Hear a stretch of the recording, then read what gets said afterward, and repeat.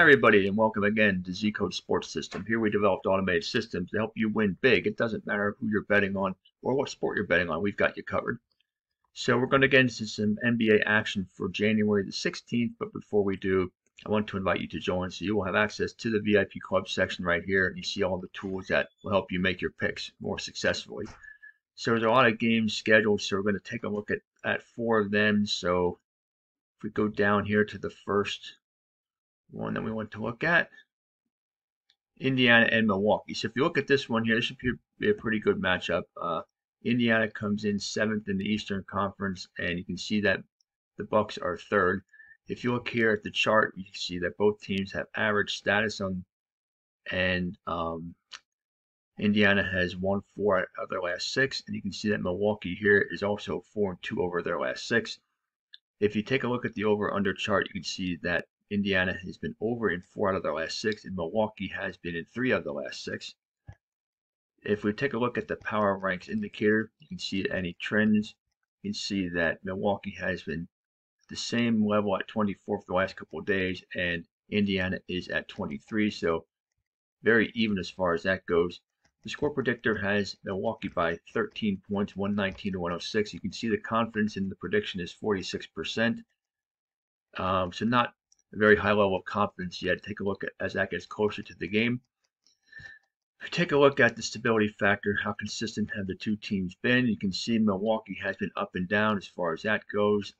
They were as high as 10 back on December 25th, and you can see they're back up to 10 as well after going up and down. And Indiana is at +6, and they were as high as +7 back on December the 16th.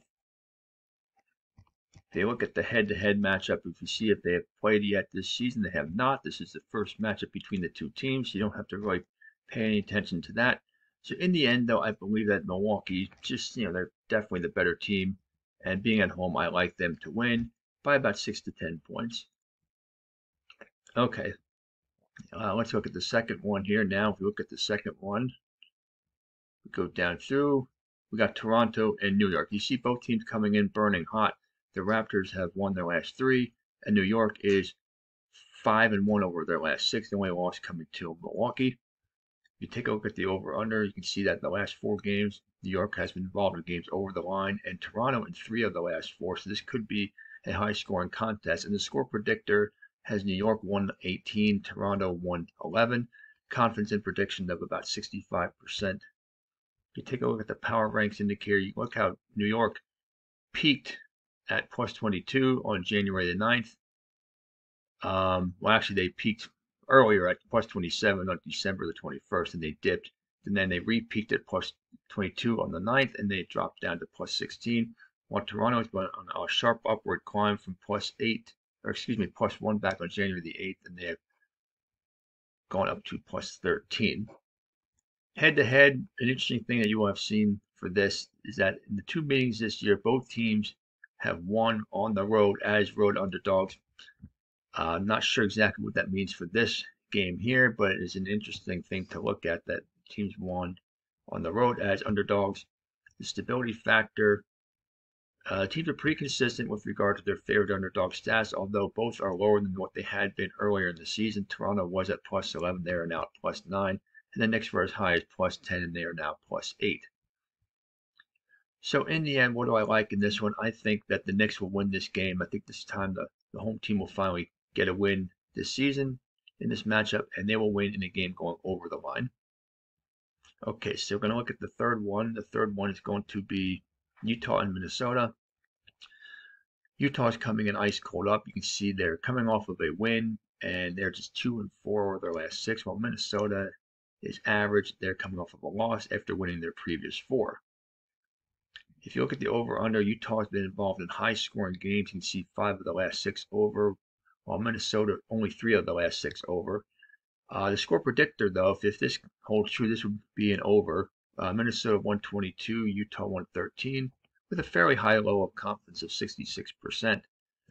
Let's take a look at the power ranks indicator. You can see after being stable for a few days there at the end of the year, end of last year, Minnesota has moved from +5 up to +18. And Utah on a steady downward descent. They were at plus 20 on December 26th, and mostly a downward descent since then, down to plus 5.